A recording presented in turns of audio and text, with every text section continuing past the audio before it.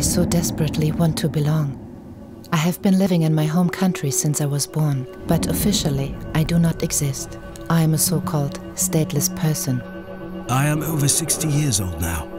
Most of my life I've fled from war, hunger and prosecution together with my family. My government decided that I am part of a minority whose citizenship is to be taken away. I have been stateless ever since, just because they said so. I went to school for 7 years. When I was getting ready to graduate, they asked me for my papers. I don't have any papers. They told me that without papers I cannot graduate. All my schooling is worthless without a formal certificate. After searching for a long time, we finally found a country that allowed us to stay, but everything is different. I lost my papers while fleeing, and my country refuses to issue me new ones. Under no circumstances will I be granted another citizenship in the new country. I have to take care of my family, but without papers, no one will give me a job here. I always wanted to start a family, and now I'm finally pregnant. But as happy as I am about having a child, I'm also increasingly afraid I will not be able to have the baby in a hospital because I have no insurance. I don't have enough money to pay for hospital treatment. Without proper papers, I would have to pay the same amount as foreigners do. My child won't even get a birth certificate.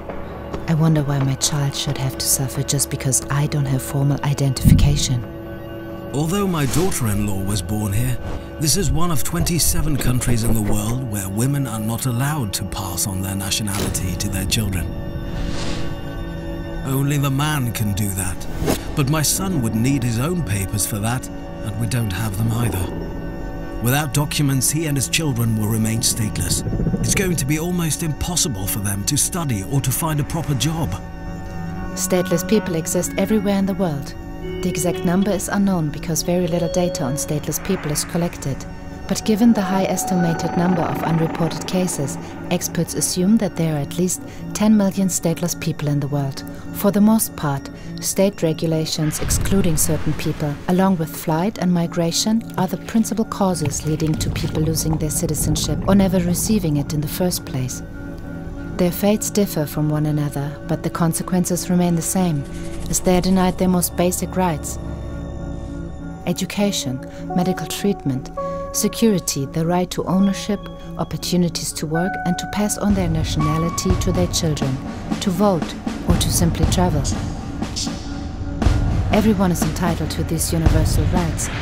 They cannot be tied to any kind of citizenship. I dream of a world where my family feels safe and would like to see it come to pass before I die. How on earth can it be that I am here in flesh and blood and yet do not exist?